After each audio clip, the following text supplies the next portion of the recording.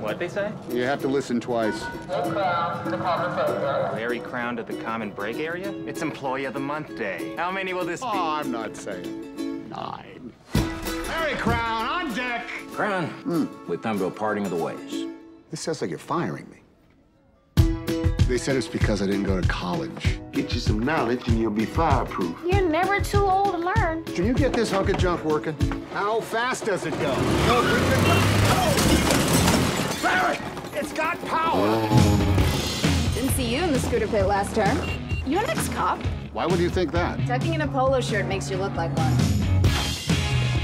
This is it. Excuse me, the state requires a minimum of 10 students, so this class is canceled. Thanks. Is this speech 217? Each of you will tell us how to do something you already know how to do. How to prepare French toast. Next. I gotta take this. Brain freeze. I wonder if I make any difference to anyone sitting in my classroom. Look up at your audience. Find 3 different focal points. Start on one side, looking into the eyes of whoever's there. Hello.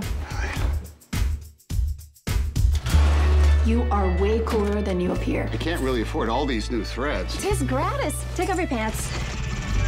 My boyfriend's here. Put your pants back on. Look who's waiting for a bus. Do you need a ride?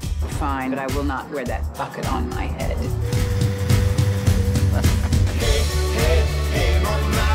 In the Navy, I went around the world 5 times, but I would never be able to communicate it to you unless I had taken a class like this. You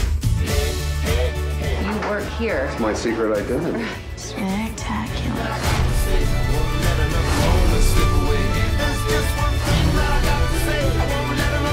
Would you like to kiss me?